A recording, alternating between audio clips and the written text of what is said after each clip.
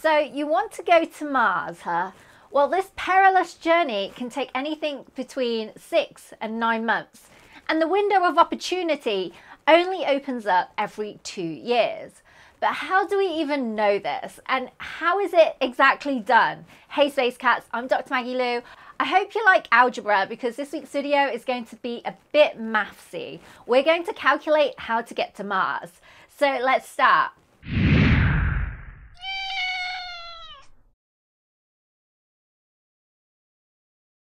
Now, if you want to go to Mars or anywhere outside of our little bubble here, you may be thinking, why do we always take these super weird routes? Why not go directly there?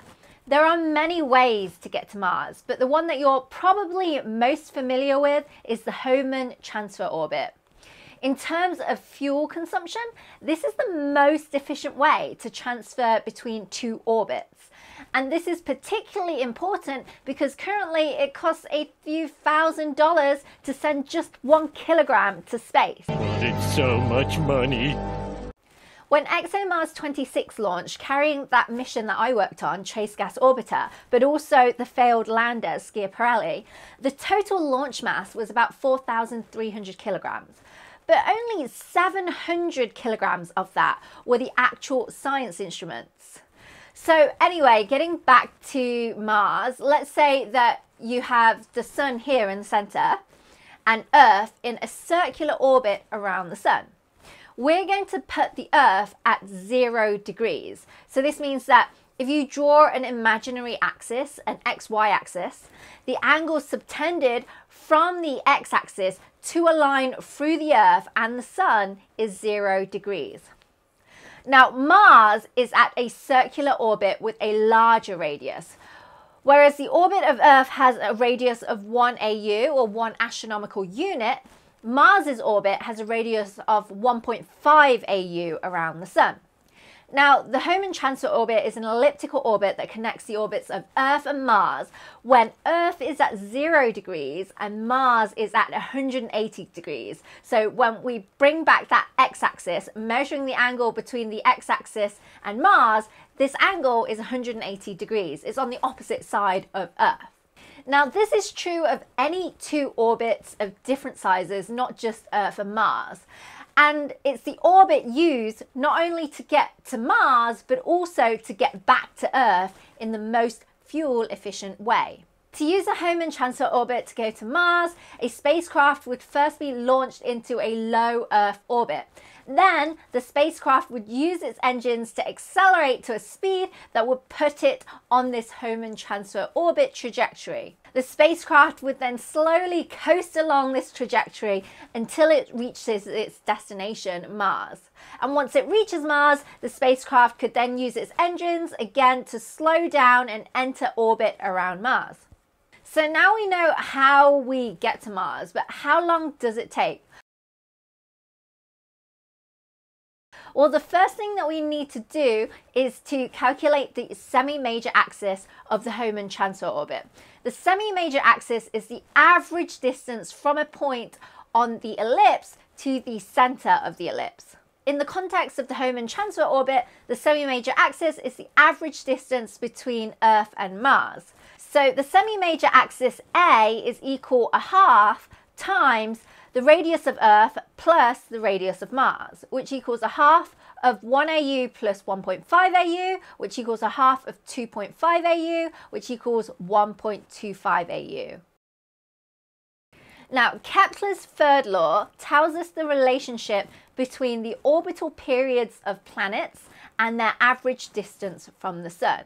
And this law tells us that the square of a planet's orbital period is directly proportional to the cubed of its semi-major axis. So mathematically, it's given as t squared is equal to k times a cubed, where t is the orbital period of the planet in years, i.e. the time it takes for it to make a full lap of the entire orbit.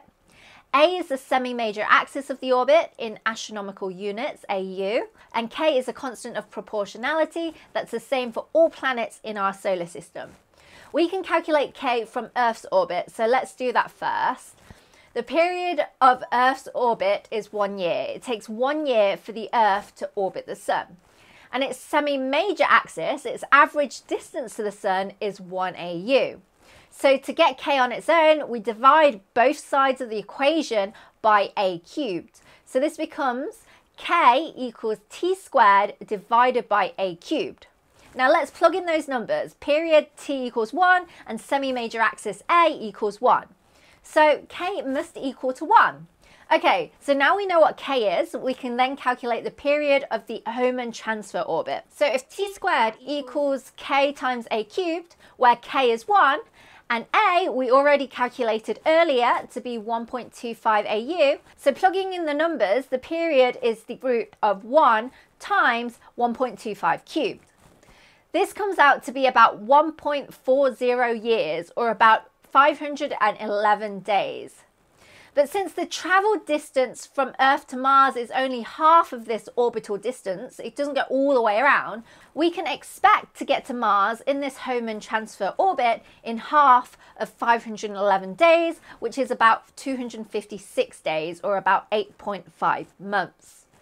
Perfect! But how do we know when we should launch?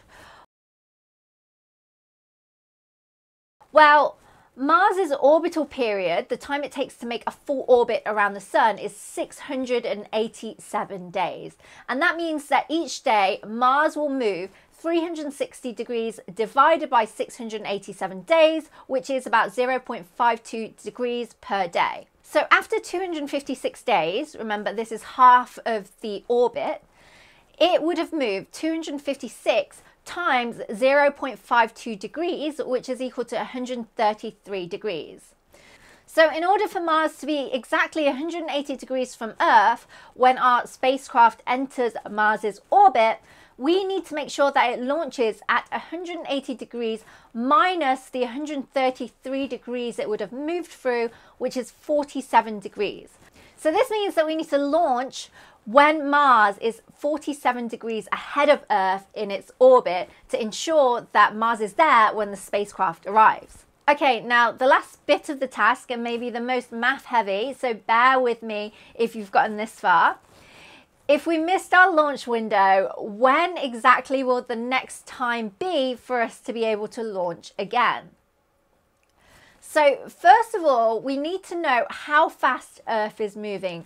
Earth is moving 360 degrees per year, which is 360 degrees divided by 365 days, which is equal to 0.99 degrees per day. That's how fast it's moving.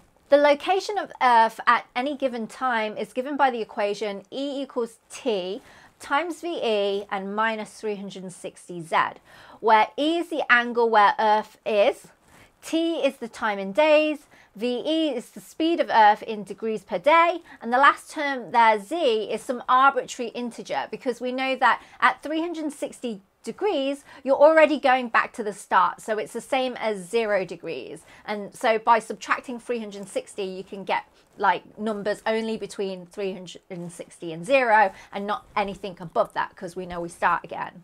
So I know this might seem a little bit intimidating, but really, I promise you it's not.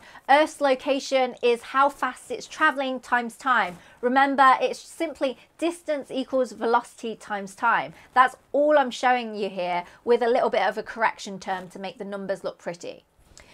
Now, we have exactly the same equation for Mars, m equals t times vm minus 360y plus m0, where m is the location of Mars in degrees, t is the time in days again, vm is the orbital speed of Mars in degrees per day, and again we have some correction for the 360 degree loop with y as the integer here now. But now we have an additional term of plus m0, and this is because Mars doesn't start off at 0 degrees, it starts off at 47 degrees ahead of Earth. To calculate when the next time Mars is at 47 degrees ahead of Earth, we simply subtract the two equations from each other. So m minus e equals t times vm minus 360y plus m0 minus t times ve and plus 360z. We can then do some tidying up, grouping the time together and those arbitrary integers z and y, and this becomes the following. And then finally, we could substitute in the numbers. We want Mars to be 47 degrees ahead of Earth. So m minus e has to be 47. And then we've got t times the subtraction of the velocities, the correction term, and then that initial starting point of Mars.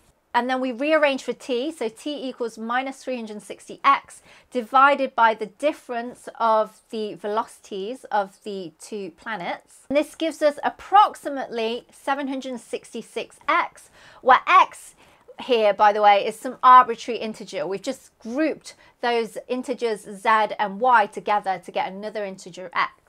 So basically what this equation is telling us that any integer multiples of 766 days, this is when the next time we'll be able to launch to Mars.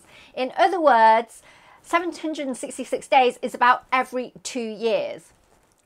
Wow done guys, you've made it through all of my calculations and math. I hope you feel so proud of yourselves. I should mention that Earth and Mars's orbits aren't perfectly circular, so the values in these equations will change a little bit.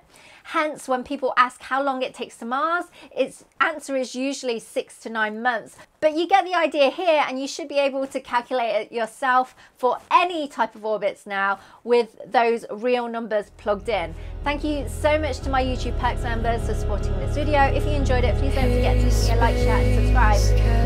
Fly with me to the stars, faster than light, soaring past my